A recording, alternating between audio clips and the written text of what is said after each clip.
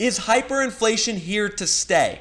That is the question that I will be tackling in this video for you guys. We're going to be providing some definitive answers based on deep data analysis. And this is a super important topic for you all to consider because I know a lot of you out there, I see you in the comments, you're looking at buying a home, you're looking at buying an investment property, you might even be thinking of investing in Bitcoin, stocks, or gold, and that decision-making process right now is really influenced by whether you think inflation is here to stay, whether the price increases that America has seen over the last 3 to 4 months, which have been severe, are going to continue going forward. Because if they are, the idea is you better buy now or else. So what I'm going to do in this video is look at historical inflation rates across America. Then we're going to look at specifically which items and goods are going up the most in price over the last year. And then we're going to tie it all together by evaluating what the Federal Reserve is doing in terms of money printing and quantitative easing and how that might not actually be having the effect that you think it is on the inflation rate in America. This is going to be a great video for you to watch if you're a prospective home buyer, real estate investor, or if you're thinking of getting into investing in Bitcoin or stocks. Let's get into the data, guys.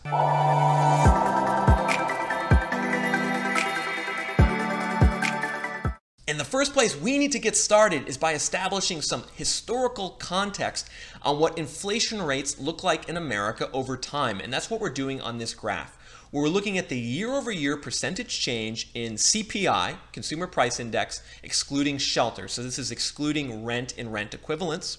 And this is data tracked by the Bureau of Labor Statistics. And over the long run, we can see that the median annual inflation rate is plus 2.8%. from 1951 to 2021. So typically speaking, on average, we have some moderate inflation, 2 to 3% per year on average. That's typical. It's actually pretty good. It's a sign of a healthy economy if you have moderate inflation.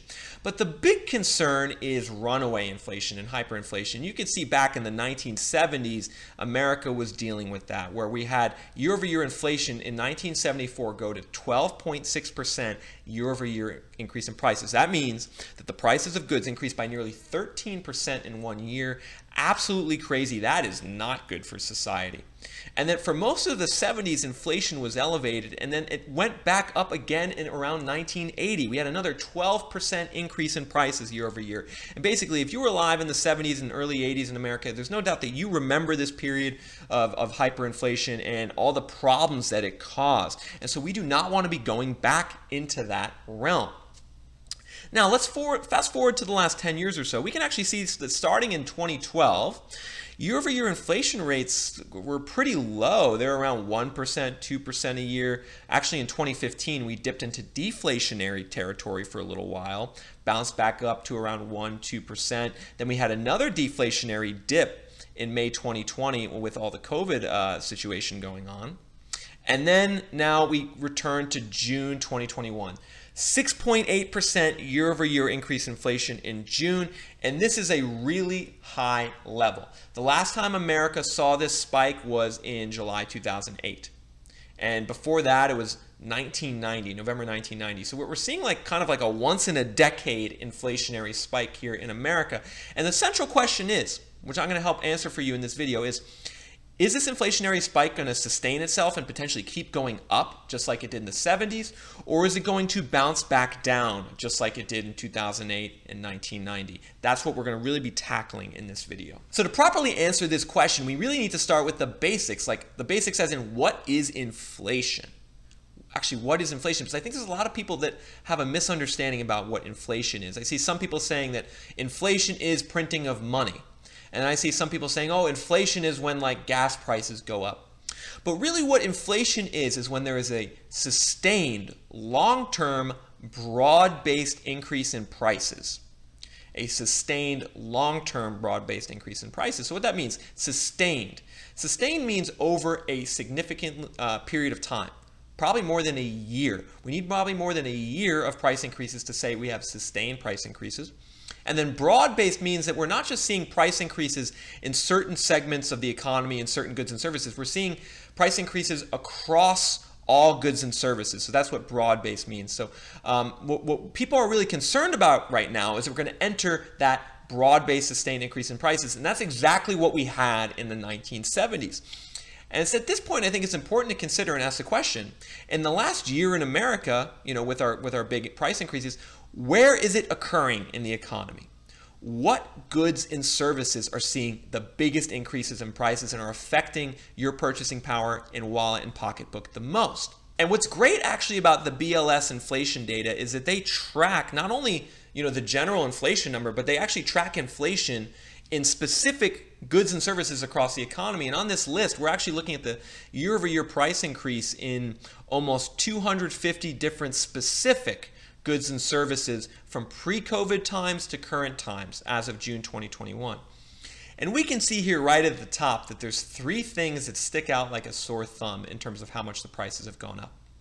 Car and truck rental. So if you go to Hertz or Enterprise and you want to rent a car, the cost of renting a car has gone up by 52% from pre-COVID times. So that means if you were normally paying $200 for your car rental over a couple days, now you're paying $300. And that's a significant surge in prices.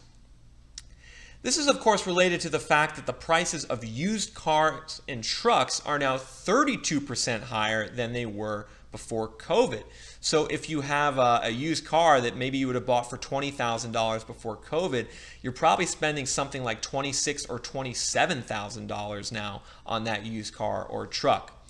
Additionally, you can see we have laundry equipment, which has gone up by 27%.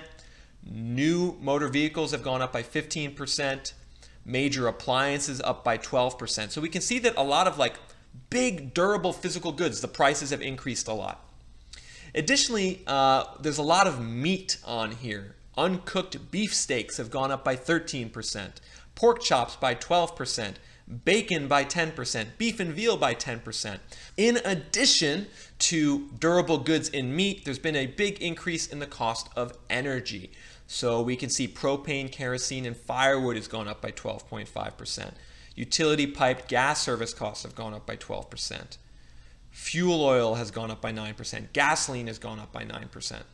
So there's really these three segments. It's heavy durable goods, it's meats, and it's energy, which are seeing the biggest price increase. If you're enjoying the content in this video and you want to see more of it going forward, I ask that you just hit that like button. When you do that, when you hit that like button, it gets me more exposure on YouTube. And when I get more exposure on YouTube, it gives me more resources and time to devote to putting this content out. And in fact, I actually have gone from doing 2 videos per week to 3 videos per week over the last month due to your support. So just hit that like button. Also make sure to leave a comment. I want to hear your thoughts on inflation, your thoughts on the housing market, your thoughts on the stock market. Let me know what you think in the comments.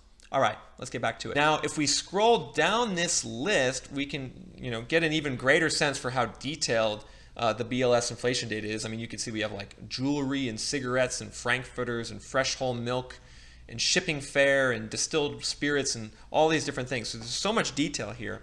But we can actually see that the average item or the median item has gone up in price by 2.9% on an annualized basis from pre-COVID levels. And so that's important to think about. So the general inflation rate is 6.8%, but the typical item has gone up by 2.9%. And what that's saying is that the average inflation is being dragged up by those items at the top that we just talked about. So the fact that car rentals and used cars, laundry equipment and meat has gone up by so much, it's dragging up that average inflation number when a majority of goods actually aren't going up in price nearly as much as that 6.8%. And as you scroll down this list, it's actually kind of interesting. I mean, there's quite a few goods where prices really haven't gone up. Eyeglasses and eye care, prices are the same. Bananas, prices are the same.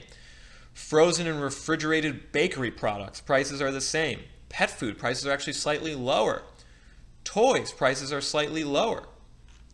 Men's shirts and sweaters, prices are 4% lower. Women's apparel prices are 4% lower.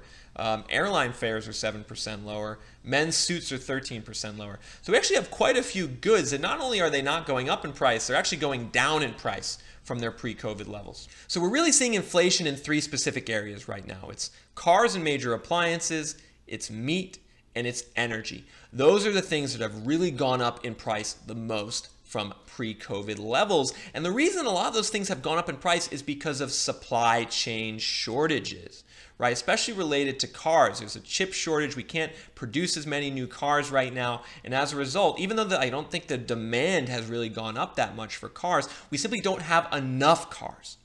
And it's a supply side issue. And as a result, the cost of cars is going up and the cost of renting cars is going up. And really what this says is that we're not seeing the broad-based inflation yet. We're seeing this kind of supply-side inflation in specific goods, but when you look at something like apparel and clothes, that is cheaper than it was pre-COVID. And so to me, what would be the indication of broad-based and true inflation is if we actually start to see the price of something like clothes go way up, something where there hasn't really been a supply chain shortage. If all of a sudden clothes are 5–10% more expensive than they were a year ago, then you really need to start being concerned about inflation. But I think at this point, we need to link this to the Fed, the Federal Reserve, and what they're doing. Because I think a lot of you guys are already saying, you're watching this and you're saying, all right, I understand that maybe we haven't quite hit true broad-based sustained inflation yet, but we will, because the Fed has printed so much money and it's just inevitable that inflation is going to occur. I think that's what a lot of people think. And we really need to understand what the Fed does when they quote unquote print money. They do this through their quantitative easing program.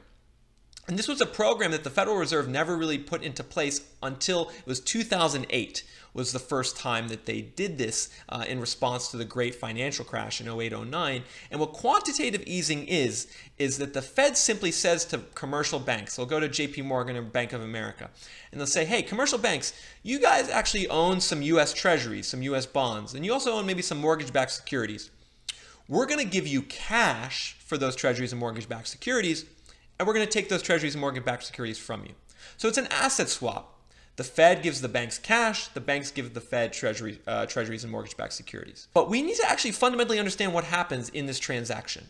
The Fed gives banks cash. The Fed doesn't actually put cash into the economy. That's an important thing to remember. The Fed actually has no power to helicopter money into the economy. They do it through banks, and then it's the bank's responsibility to then go and put that money into the economy. And what we're looking at on this graph is the amount of cash assets and credit held by commercial banks in America. And so when I say commercial banks, think of JP Morgan, Bank of America, Credit Suisse, big banks, how much cash credit they have.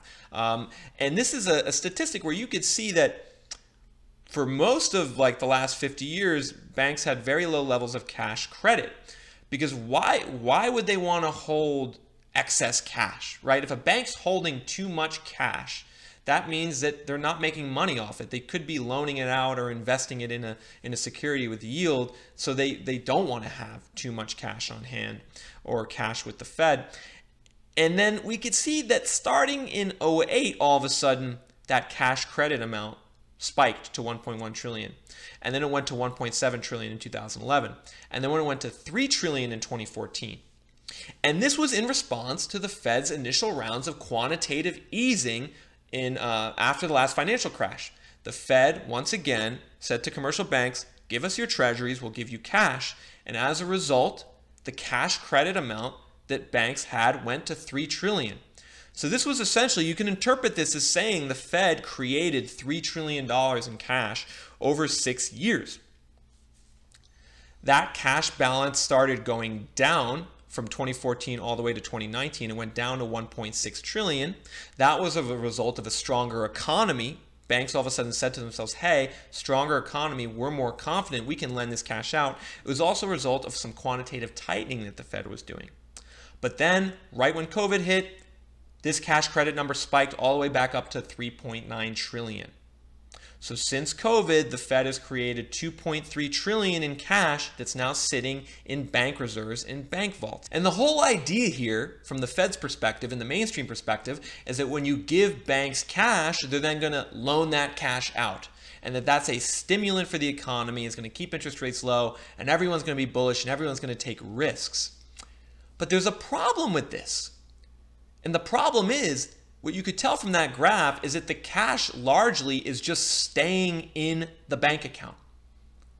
The Fed gives commercial banks cash and expects those commercial banks to loan it out, but they're not really loaning it out. They're just sitting on the cash. And this is where the whole Fed helicoptering money, QE is going to cause crazy inflation starts to break down. Because once again, the Fed has no power to just inject money into the economy. They have to give banks money, and those banks then need to inject that money into the economy. And if the banks are just holding on to the cash reserves, that's not inflationary. If the money is just sitting in a bank vault, not being loaned out, not being put to any use in the economy, not increasing the velocity of money in the economy, there is no inflationary element to that. And in fact, this whole program of quantitative easing could actually be having the exact opposite effect. But since 2008, when quantitative easing was first implemented, banks have become extremely risk averse in terms of making loans, in terms of expanding credit. It's in fact been the exact opposite thing that's occurred since the Fed has started their quantitative easing program. And you can see that outlined on this graph where we're looking at the year-over-year increase in loan credit, the amount of loans that commercial banks are putting out there, year-over-year increase over the last 50 years. And what I did is I kind of segmented this graph between the period from the 1970s to 2000s and then basically from 2010 to today. And we can see by this yellow dotted line that the average year-over-year increase in loans from banks from 1970s to 2000s was 8%, an 8% increase a year. And we can actually see going back to the heavily inflationary times of the 70s that it was around 18% increase a year in loans. But then if we fast forward to the last 10 years, we can see that this increase in credit expansion and loan expansion has declined significantly. We're talking about 3% year-over-year expansion, 3% year-over-year expansion. It got up to 8% for a brief period in 2016, then dropped back down to 4%, 4%. And now actually, through early July 2021, we actually have a reduction in loan credit from commercial banks year-over-year, not an expansion. And this is super interesting because a lot of people think that inflation is upon us, right? And if you go back to the last big inflationary period in the 70s, banks were loaning money like crazy, increasing their loans. And that makes sense for a true inflationary period because if true inflation is here, banks are going to want to lend. You're not going to want to hold cash if there's true inflation. You want to put that money to work and earn a return on it. And that's exactly what they were doing in the 70s. That is not what banks are doing right now. Banks seem risk averse and cautious over the last 10 years in general, and then especially over the last couple months. And so long as banks are risk averse and cautious and stockpiling cash and not really loaning money out, inflation, it's going to be very difficult for that to happen. Because again, remember, banks are that link between the Fed creating the money and that money getting into the economy. Banks have to lend it. And if they're not lending it, then it's not inflationary. And in fact, the behavior of these banks is actually indicating a deflationary environment. A deflationary environment goes along with people feeling scared, people feeling risk averse, people feeling like they don't want to make loans or they don't want to take risks, or they don't want to make big moves. And that's exactly the situation banks are in right now. And a great anecdotal example of this is JP Morgan. About a month ago, JP Morgan CEO Jamie Dimon came out and said basically that despite the inflationary pressures, JP Morgan was just going to stockpile cash because they expected interest rates to rise. And this is super interesting. I'm going to show you an article real quick. And so here we're looking at an article from CNBC, and we see here Jamie Dimon says JP Morgan is hoarding cash because there's a very good chance inflation is here to stay. And so let's just look at some quotes here. JP Dimon says, we have a lot of cash and capability, and we're going to be very patient because I think you have a very good chance inflation will be more than transitory. He goes on to say, if you look at our balance sheet, we have $500 billion in cash. We've actually been effectively stockpiling more and more cash, waiting for opportunities to invest at higher rates. So stockpiling cash, think back to that cash credit graph I showed you, right? Where the amount of cash credit the banks had kept going up. And so this is really curious, right? On one hand, Jamie Dimon's saying we expect inflation and higher interest rates, but then he's saying we're stockpiling cash and not making investments because we're going to wait for that to happen. That's a bit of an oxymoron because for inflation to really occur, you need some belief in growth. You need some lending to occur. You need some risk taking. And if banks are just going to say, I'm not taking risks, I'm waiting, we're going to hoard money, that is a deflationary behavior pattern, which is essentially going to prevent inflation from occurring. And so no, guys, I don't think hyperinflation is here to stay. I think it's transitory. And it's not just me thinking this. It's also the bond markets in the currency markets. If you look at the 10-year Treasury yield, right, the amount of yield and return that people are demanding to own U.S. government bonds, the U.S. Treasury yield has been going down consistently over the last 3 months. That means more and more people are demanding and buying Treasuries, so they're accepting a lower return. why would people be demanding treasuries and accepting a lower return if true sustained broad-based inflation is here to stay? That's again a deflationary sign that people are piling into a safe and secure asset like US treasuries. It's not a sign that the market and institutional investors believe inflation is here. Additionally, if you look at the currency markets and the US exchange rate against other currencies, the US dollar is still very, very strong compared to its historical average. So to summarize all of this, we do have a big short-term spike in inflation. The 6.8% year-over-year CPI increase in June 2021 is historically high. It's about a once-in-a-decade inflationary spike. However, that inflationary spike is not broad-based at this point. It's concentrated in specific segments of the economy, goods and services related to cars, major appliances, meat, things like that. It has not spread to other parts of the economy like, let's just say, something like bananas still cost the same amount. Clothes cost less than they used to. So we don't have broad-based inflation yet. And the reason we probably don't is because the underlying financial system in banks are not lending the money that the Fed is printing. The Fed is quote unquote printing this money, but in effect, they're just giving it to banks into their bank reserves, and that money is just sitting there. It's not getting loaned out. And we can see kind of quotes from people like Jamie Dimon saying, hey, we don't even have plans to loan this out. And as long as the environment is that way, it's going to be very difficult for inflation to occur. And then we can see this backed up by what's going on in the bond markets with 10-year treasuries with yields declining, and then currency markets with the DXY still being above its long-term historical average. So what does this mean for you if you're looking at buying real estate or Bitcoin or gold or stocks right now, and part of that strategy is using these assets as an inflation hedge? Well, I think it means that you got to second guess the whole notion that we're going to have runaway inflation, because it doesn't really appear like the fundamentals are aligning for an inflationary environment. And that doesn't mean it's definitely not going to happen. It just means that a deflationary environment is also as much a possibility. So you need to weigh these things in your decision-making process and not just blindly believe into the kind of hype narrative that hyperinflation is here and it's going to continue. Because looking at the data, it doesn't really point to that being the case.